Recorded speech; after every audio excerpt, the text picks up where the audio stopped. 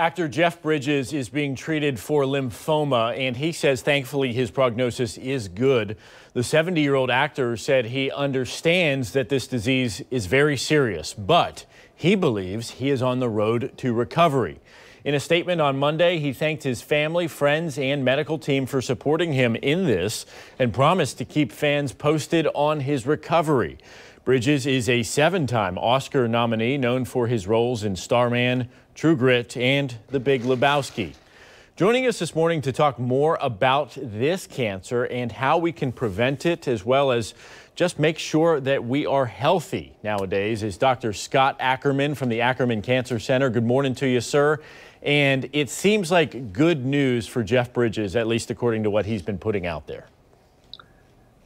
Yeah, absolutely. Yeah, it's good to see you this morning, Vic. You know, he was diagnosed with malignant lymphoma recently. He announced on Twitter. And malignant lymphoma is a bunch of different diseases. You've heard of Hodgkin's lymphoma, Hodgkin's disease, and there's malignant lymphoma. So those are the two main types. And generally in the elderly patients, we see malignant lymphoma more often than Hodgkin's disease. Hodgkin's disease is a type of lymphoma that typically affects young adults, and they're teenagers or young adults. But malignant lymphoma affects people that are older. And it's a cancer of the lymph system. The lymphatics are part of the body's system to fight infections and those sort of things. And he sounds very optimistic in his treatment plan. But unfortunately, not for everyone. It's not always such a good prognosis, especially if it takes longer to diagnose something like this. Absolutely. So there's a lot of diversity in the types of malignant lymphoma. There are some malignant lymphomas that are very indolent, which means it's slow growing and rarely causes death. And there's others that are very, very aggressive and need very aggressive treatment for them. If you don't catch lymphoma early, it could spread to other parts of the body. Beyond the lymphatics, it could spread to bones, it could spread to the lungs, spread to the liver, into the spleen.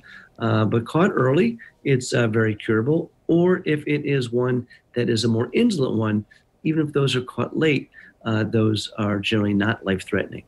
So, Doc, what should we be looking for? So people should always be aware of their bodies. I talk about this with breast cancer, with lung cancer, and other cancers. But if you're concerned about lymphoma, the common signs and symptoms are a lump or a mass, either in the neck or the above the shoulder, above the collarbones. So swollen glands, or in the armpits.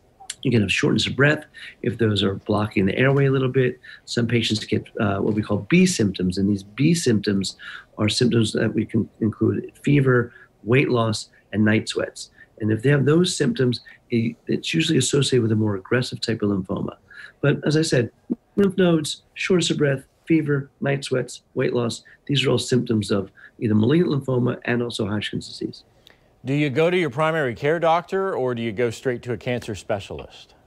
No, I think you should go to your primary care doctor because, at least initially, because swollen lymph nodes can be related to a variety of things. If you have an infection in your hand, if you cut your hand, you can get swollen lymph nodes in your armpit. If you have a mouth infection, you get swollen lymph nodes in your neck. And the swollen lymph nodes, if they're usually not malignant, they're usually associated with some sort of infection. It could be a viral infection. But if they are malignant, they could be from all sorts of things. And I think the primary care physician is really best situated to assess things properly, do a thorough workup, and point the patient in the right direction.